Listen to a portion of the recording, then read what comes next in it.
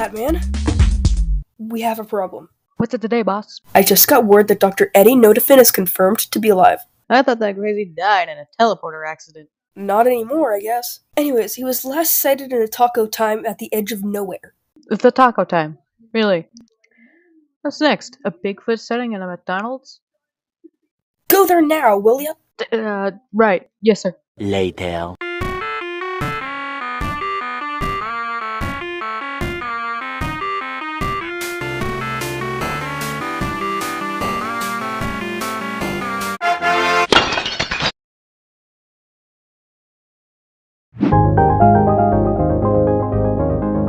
Oh, finally a customer now. That doesn't happen very often, you know. No. I'm here for a, business inquiry. We were never told about a business inquiry.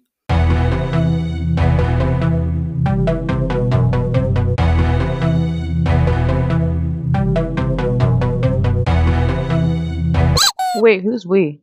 Oh, my buddy Ed and I. He runs the back end while I deal with the customers. Ah, Ed. Ed? Ed. May I see Ed? Nope, not right now, Hatman.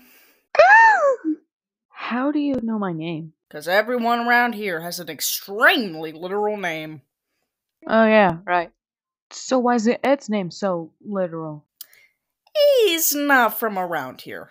Oh yeah, 'cause Ed's from Europe or something, right? Yep. So is it cool if I see Eddie after closing? I'll ask him.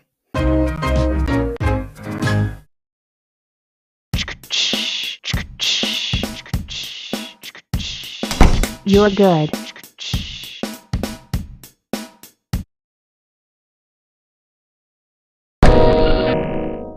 Cute place. It is indeed. Yes, indeed, I am the one and only Eddie Notafin. Yes, I know you're Eddie Notafin. Oh good, I didn't want to keep that act up. Okay, I'm gonna ask you a couple questions since you've been missing for 15 years, just so I have the right guy. That should be fun, right? Now let's begin.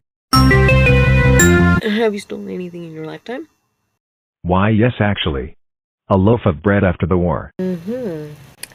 Excuse me 1 second, I have to take a phone call. And now, a skit inside of a skit.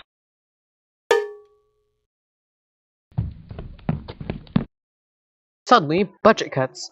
The bounty hunter Hatman had tried to contact his friend/employer Flat Cap Man for assistance because he had forgotten to bring handcuffs. Being the wise guy he is, Flat Cap Man tries to steal a bit from a really old YouTube video he found funny. Having already seen the bit a few weeks ago, Hatman called the wise guy out for his shenanigans and promptly hung up.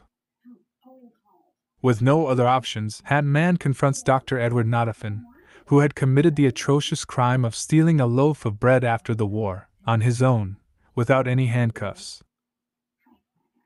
As expected, the doctor bolted toward the door behind Hatman, giving the bounty hunter perfect clearance to body block the small man. Determined to stay out of prison, Eddie darts to a crevice in the side of the room where only he can fit through. Suddenly, a large door opens on that side of the room, revealing a 7-foot-tall, completely steel robot that Edward was now piloting. Wanting nothing to do with this behemoth, Hatman gets a bucket of water and drenches the robot in it.